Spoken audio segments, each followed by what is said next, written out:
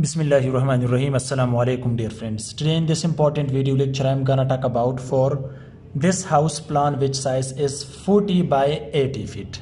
So here you can see its management for this plan, house plan. So let's start, guys. As you can see, this is main gate for this plan or for this house. This is one column, this is other column. So especially they can also use it for car porch as a car porch. So this is the main gate, right, guys? These are tree or flowers area. Here you can see the chajja, right? This one. Here, this is the door for drawing room, which size is 12 by 14 feet. Here you can see this is the way for dining room, which is 13 by 12 feet.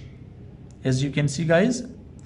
Now this is main door for, actually this is entrance for this plot, right? So you can see this is passage which width is 5 feet. This is 5 feet. Width of the passage is 5 feet. Guys, you can see here they can use this staircase for first floor from outer side, not from this passage area. Okay, not in this passage 5 feet width.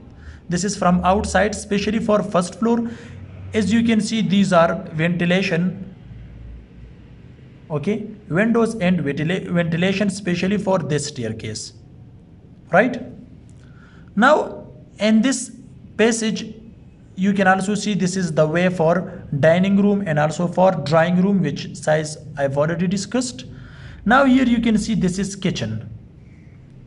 This is kitchen, guys, 8 feet by 10 feet. So in this they can do the cooking, and this is the other place in kitchen. They can put anything here, especially related with kitchen, which size is also 8 feet by 10 feet. Okay, so this is for kitchen. This is door for kitchen.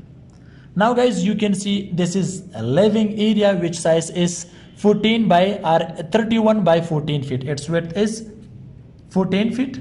And its length is 31 feet. You can see clearly. Now, guys, you can see actually this staircase is designed for this is for basement, okay, down to basement, and this is up to first floor. This is up to first floor and this is down to basement, okay, and this is living area 31 by 14 feet, right, guys?